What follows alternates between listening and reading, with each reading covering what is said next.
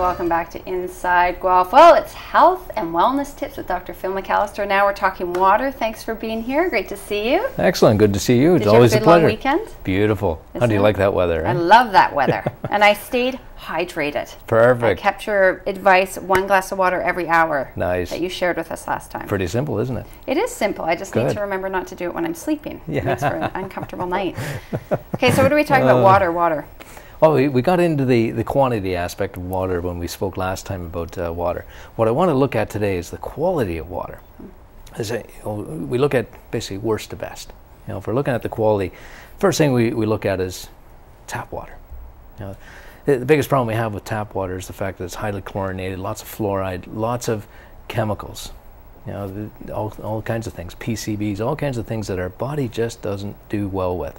And there's a lot of work by our body to get rid of these toxins through our liver and our kidneys and everything as well. So if we can avoid tap water, ultimately we want to. Okay. So next best thing is going to bottled water.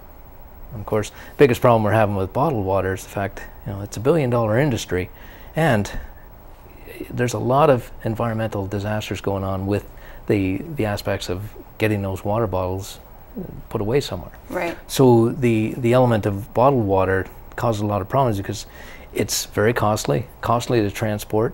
Environmentally, it's a very bad thing for us, and there's no government regulations that are basically standardizing that bottled water to make it safer, more pure, and basically more drinkable. Like the tap water is. You got it. Yeah, we have regulations for our tap water. You got it. At least there are regulations with tap water. It's just, to sanitize it, there's a lot of chemicals at it. So, and also, sorry to cut you off, but bottled water, I'm always concerned about, because I don't know how long that water has been sitting in a plastic container. You got it. Okay. So when we look at bottled water, a lot of the times bottled water, because of the lack of standardization, is just glorified tap water anyway.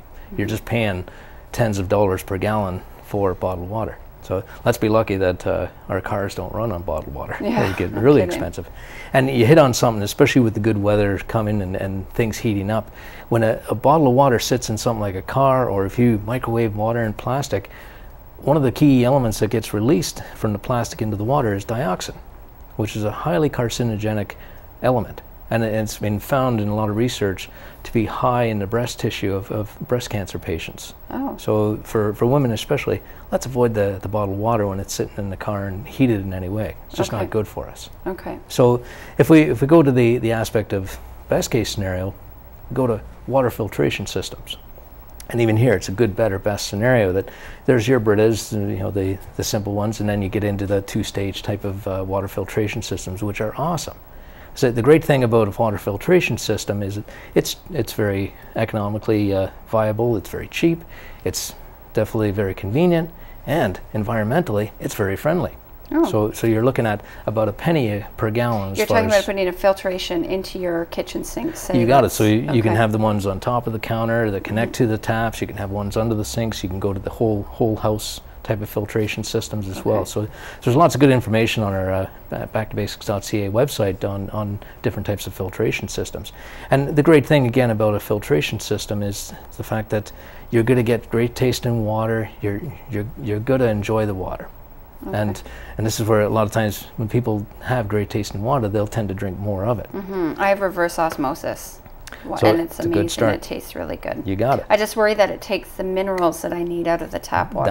That's the hardest part. Is we want to get that mineralization back in. So we sometimes need to add something to bring those minerals back in, because those minerals are very essential for our body. You mean like a supplement we would take? You got it. Okay. So there's different types of minerals that you can add into reverse osmosis water as well. Oh. To remineralize. Oh, I should find out about that, because I don't think we're doing that. So yeah, we can get more information on that on our website. On the website. And although we wanted to talk about shower filtration, but I don't know if we're going to have time. Oh. Yeah, so we'll have to get back to that. We literally have 20 seconds. Okay. Well, definitely. Key thing with shower filtration systems is you really want to put those filtration systems on the shower heads to get rid of the chlorine. Okay. We'll have you back and do that another time. We'll build on that. Thank you for our health and wellness tips. My pleasure, as always. Dr. Phil McAllister. We'll take a short break. Dr. Judith Colbert joining me out here after this short break.